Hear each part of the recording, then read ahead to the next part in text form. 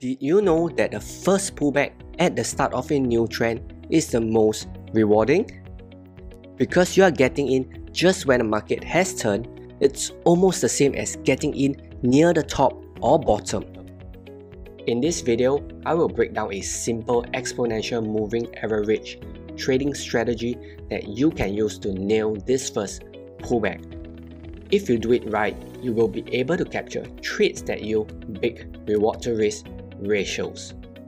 Now, this isn't the first trading video I have about catching the first pullback, but this video will be very detailed as I will break down everything, even the specific instructions on how to define a swing high or swing low, the time frames to do this on, your entry trigger, stop loss and take profit. Basically everything that you need to know. There's going to be a lot of information packed in this video, so I recommend pausing whatever you're doing right now, taking out a notepad and writing down the exact things you need to watch out for. I've paid good money to learn this strategy and I'm making this available to you for free. So please do not just see it as another strategy and forget about it. Watch this video as if you invested $3,000 just to learn this. This is the biggest request I have of you because it is meaningless for me to create videos like this if you don't take action. So leave a comment down below and let me know that you will take action. Do hit that thumbs up button and subscribe to the channel as well because it helps us reach more traders so we can keep producing high quality content like this. And if you want to participate in our giveaway worth $37, then look for an emoji somewhere in this video. You can also find the full instructions in a pinned comment down below. So let's get the time frame out of the way first. For this particular exponential moving average trading strategy, we will be using the 15-minute time frame chart only. Now, I'm going to be very clear on this. Use this strategy only on the 15-minute time frame chart. Do not attempt to use it on other time frames. I know it's tempting to do it on the M5 or the M1 chart so you get more trades. But please do not do that because I have not tested it on other time frames. The last thing I want for you is to take this strategy and apply it on some other time frames and blow your account in the process. So for this strategy, let me give you an overview of the rules first before I dive into each of them and go through the entire trade setup. Rule number 1. Price must pull back immediately after the swing low or high reference candle. Rule number 2. There must be a pullback candle but not more than 3 pullback candles. And rule number 3. An inside bar does not count as a pullback candle and there's no limit on the number of inside bars that you can have. I know it sounds a bit complicated or perhaps even a little intimidating right now, but I promise you it will all make sense if you stick with me. So let me break down what each of these rules mean. Now, to trade this strategy, we need to input a 6 and 18 period exponential moving average.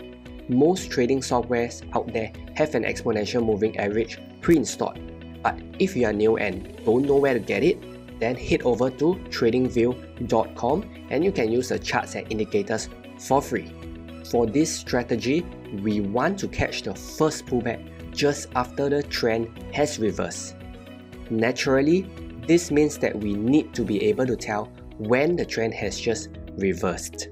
To do that, we look for a crossover between a 6 and 18 period exponential moving average. A crossover is an easy way to signify that the trend has changed. This should be rather simple, but let me show you a couple examples here. The next step is very critical, so listen closely and keep watching. The moment the crossover happens, that candle becomes our swing high or swing low reference candle. We need to watch for price to make an immediate pullback after the crossover happens. It is very important that the pullback happens immediately in the subsequent candles. Now, taking this example, we see that price went on to make a higher high after the swing high reference candle. When you see this, then this setup is no longer valid. So let me show you a proper setup. Here, we see that there's a moving average crossover as given by the 6 and 18 period exponential moving average. At the crossover, price makes a swing high, or what we call the swing high reference candle. Now, price doesn't go above the swing high, so the setup is still valid. Price then forms a lower low, which is what we want to see. This is what I call the pullback candle. A pullback is defined as a candle that makes a lower low than its previous candle in a bullish scenario. And that's the entry when price breaks the prior candle's high. We look to enter when price breaks the high of the previous candle. The stop loss goes below the candle's low. Now don't worry if you didn't get that, because later on I will put everything together and give you a bearish scenario. Now ideally, we want a pullback candle to retest the exponential moving average as dynamic support. Well, this doesn't always happen. Sometimes the exponential moving average will be quite some distance away. But hey, that's alright as well. So moving on to the last rule, an inside bar doesn't count as a pullback candle. So what is an inside bar? Well, an inside bar is when the bar's entire range lies within the previous candle's range. So here are a few examples of inside bars. Inside bars like this should not be viewed as a pullback candle. While there is a limit of 3 pullback candles for this strategy, there is no limit to the number of inside bars that you can have. Now, before I show you a couple examples, I want to touch a little about these stop loss and take profit levels. As I mentioned previously, your stop loss should go below or above the candle's low or high, depending on whether you are long or short. Now, for your take profit, you can set it as 1.5 times of your stop loss, meaning to say that if you're risking 20 pips, then your take profit target should be 30 pips. You can also trail your stop loss and ride the trend because you are jumping in at the start of a new trend, and price is likely to go on much further than a 1.5 times take profit target. But because I don't want to make this strategy too vague and leave you hanging, you can stick to a take profit target of 1.5 times your stop loss and keep it simple. Even with a modest take profit target of 1.5 times, you should be able to make money, as you only need to be right 4 out of 10 trades to break even. So right now, I'm going to show you the entire trading strategy through a couple of examples, so please keep watching and take notes. So over here, we have the 6 period exponential moving average crossing over the 18 period exponential moving average. At the crossover, that's our reference swing low candle. Price immediately pulls back, and that's a pullback candle. Price goes below the pullback candle's low, and that's our entry. Our stop loss goes above the recent high, and our take profit will be set at 1.5 times of our stop loss. Here's another chart with the moving average crossing over.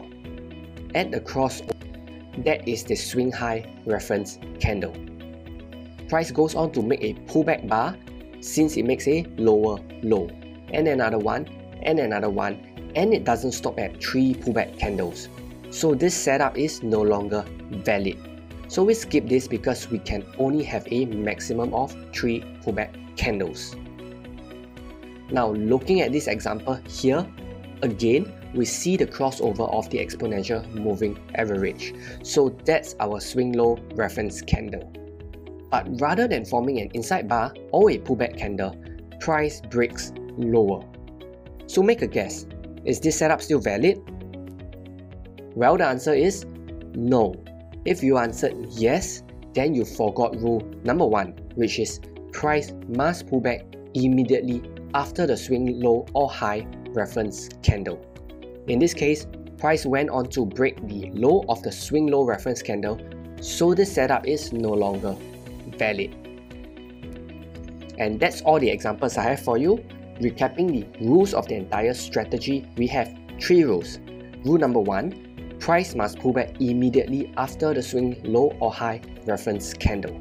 Rule number 2, there must be a pullback candle but not more than 3 pullback candles. And finally, rule number 3, an inside bar does not count as a pullback candle, and there's no limit on the number of inside bar that you can have. So if there's any specific part that isn't clear or a question you have, leave a comment to clarify your doubts.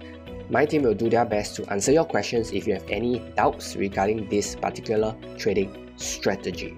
Now, if you enjoyed this video, make sure to subscribe to the channel. I will leave a link to the other pullback trading video that I've previously uploaded, and I recommend that you check that video out next. Thanks for watching. I'll see you in the next one.